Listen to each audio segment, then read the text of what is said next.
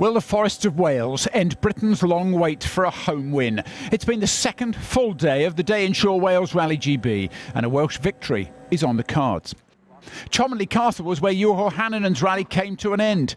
He hit a hay bale on the day's spectator stage. The impact broke the suspension on his Toyota. He retired from 10th place. 3 of the event's leading cars are involved in the title race this season. Seb Ogier is in danger of letting his lead in the championship slip.